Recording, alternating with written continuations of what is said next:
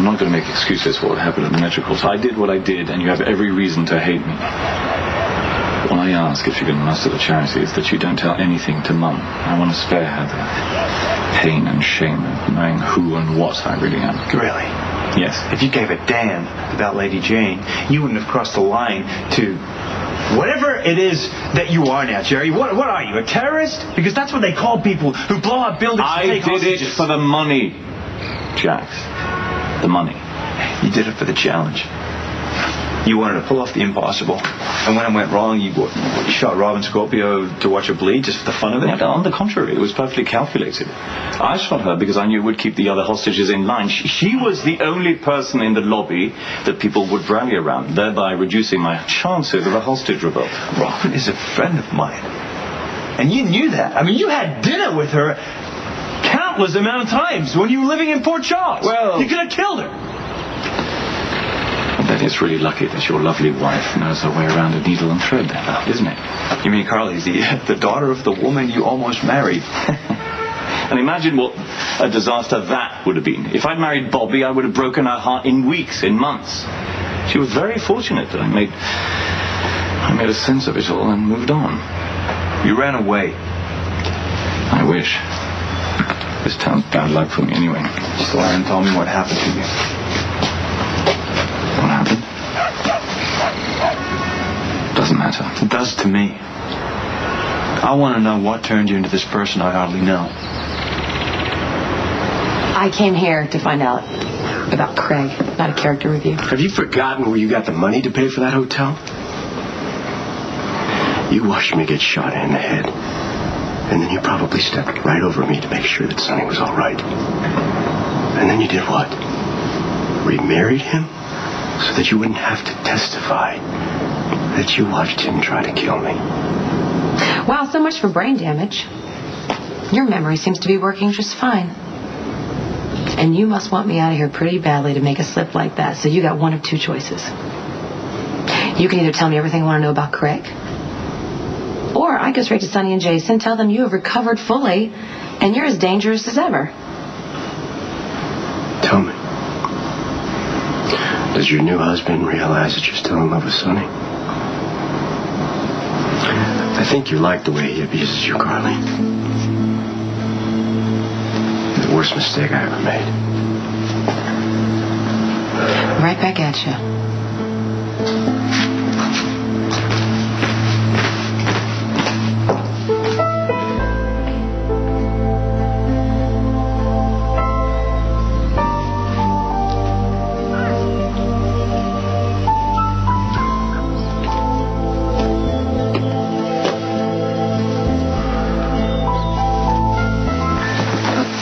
Okay, well, you have to tell me everything Craig said, like what he's doing here, what he wants from you.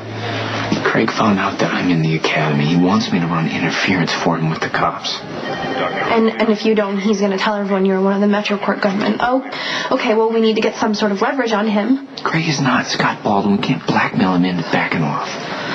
Okay, then we just need to find someone that Craig is scared of, like Sonny or Jason. I'm not kidding. They were both in the Metro Court, not to mention that Craig terrorized Carly and Sam for hours. And if we just tell Sonny and Jason that Craig is back making threats, then what you did in the hotel will seem like not a big deal. Sonny and Jason already know that I was one of the gunmen. That's why I had to join the academy. Sonny wanted somebody on the inside to pass him information. If I don't, I die. I'm not surprised Alcazar's gearing up to come after us after that botched ambush at the cellar. But why's Craig back? Well, maybe he never left.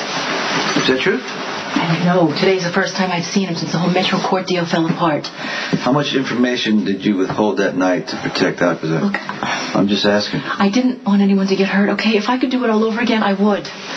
Okay, what did you overhear Alcazar and Craig talking about? Craig said if Lorenzo didn't take out you and Jason, he'd kill him. Okay, we appreciate the warning. Sonny, look, Lorenzo has my daughter. If he dies first, I may never get a chance to see her again, okay? Look, I know that you don't have any reason to help me, absolutely none, but come on, you're a father, okay? You have a little girl of your own. So I'm begging you, please, just give me some more time. Don't let Craig kill Lorenzo. Don't let Craig kill Lorenzo before I get a chance to Alcazar is safe.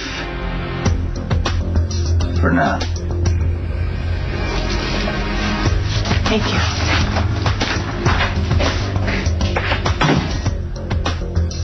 But Mr. Craig is a different story. He's not going to make it to the night. How did Sonny and Jason figure out that you were one of the gunmen? I was the only hostage that saw your face.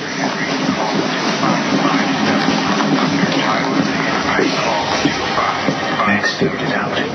He was suspicious from the first day I started working at the hotel. And then I slipped and called you 3, and Max told Sonny, and now he's threatening to kill you, and this is all my fault. I made the choice to stay in Port Charles. It was a lot of pressure from me. I knew the risks, Maxie. Besides, Sonny told me I'd live as long as I cooperate. Why didn't you say anything to me? All those times I gave you a hard time about wanting to be a cop. I didn't want to get you involved. I am involved.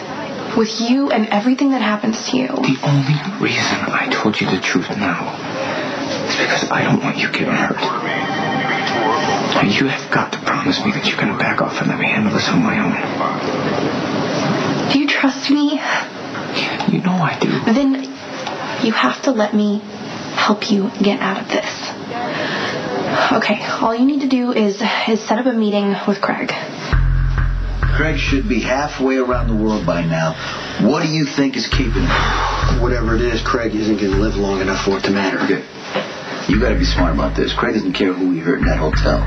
You do. You let this thing get too personal. You are Last time I tried to kill him, he said we only get one father. Now he is going to pay for killing Alan. You see, we all have a defining moment in our life. Something that forever changes who we are and, more importantly, where we're going. And, some of us act out of sheer boredom. You dropped off the earth for almost an entire year. Not a phone call, not an email. Mom and I were ready to write you off as dead.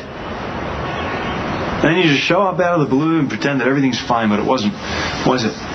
Because a few months later, you had your face changed. So you could come into town unrecognizable and want to blow up my hotel. That's not boredom, Jerry. Do you remember what Dad used to tell us about life when we were kids? What? All these talks about how life shouldn't be wasted, you remember? Yes. He said that life was something to have a hell of a good time with. But it wasn't a game. He warned us that life could turn deadly in a flash.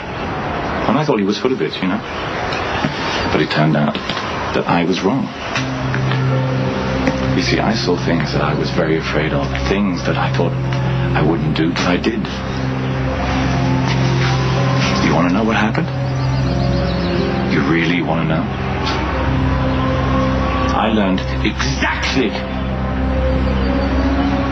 how to stay alive, how far I would go to stay alive. And somewhere along the line, I turned into someone that even my father didn't recognize. That's the man that's standing in front of you. A man capable of anything. My brother. Don't ever forget it.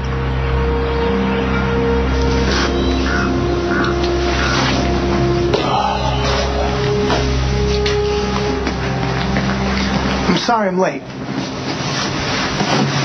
You better be more punctual when you're carrying out the job.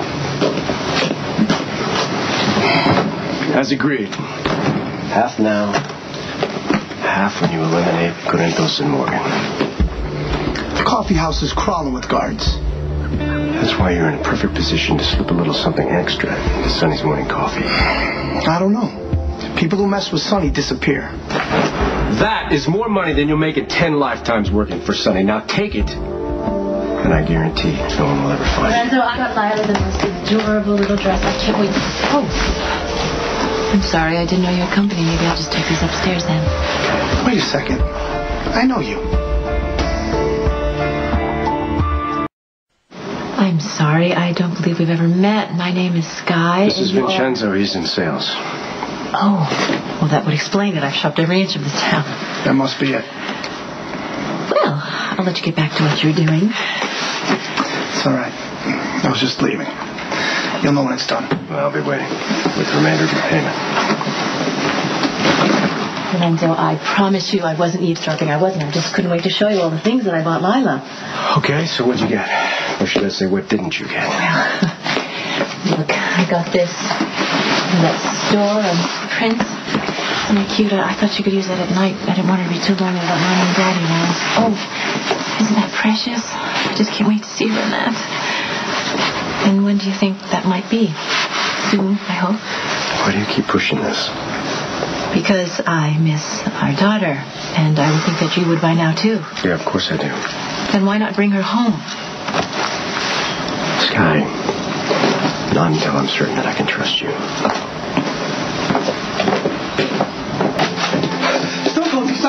Yeah, come here. I want you to run a trace on every call Alcazar has received in the last 2 days, okay? That's all? Yeah, no, okay. When you said it was urgent, I just assumed that it would be a little more earth-shattering than cyber sleuthing. One of the calls came from James Craig. The unhinged one's back? No. I have to warn the blonde one. Okay, no. The best way to protect Lulu is to find Craig. Can you help me? Right now or not? Yes, no, you're right. You're absolutely right. Okay, all right, just give me a few seconds to hack into Evil Al's computer records, his phone records, and I'll cross-reference them. Hey, let go! Mr. Morgan is in a meeting. Get your hands off of me!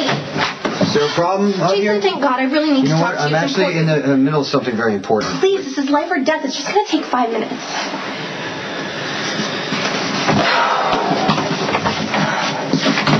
I know you have no reason to trust me, but I really need to talk to you alone. Careful, Stone Cold.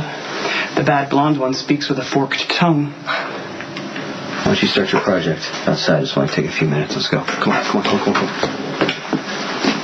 The blonde one's erring brother may have succumbed to your duplicitous advances, but Stone Cold will not be swayed.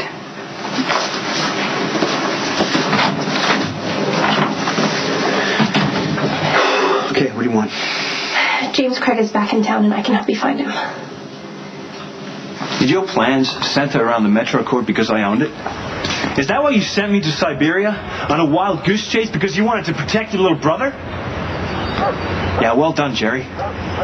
Problem with that is you took my fiancée hostage. I was hired to be the middleman for a very sensitive transaction. Ironically, it took place in Port Charles. I mean, despite my initial reservations, I thought it was the perfect opportunity to show my new physiognomy, as one says. The service representative was Lorenzo Alcazar. Together, we planned a double cross. He was to put the briefcase in your hotel. I was to steal it, sell it to a third party, and share the profits. Unfortunately, things weren't that simple. I had to improvise. Improvise?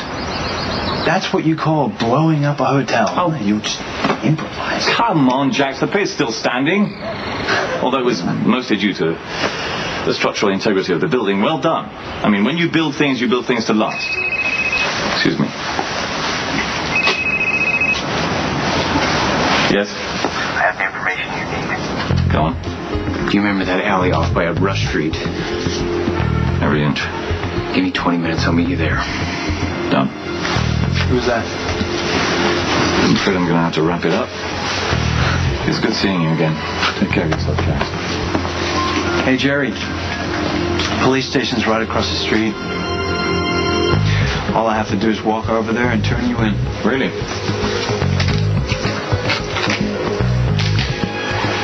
That would be unwise. What are you going to do, Jerry? You going to shoot me?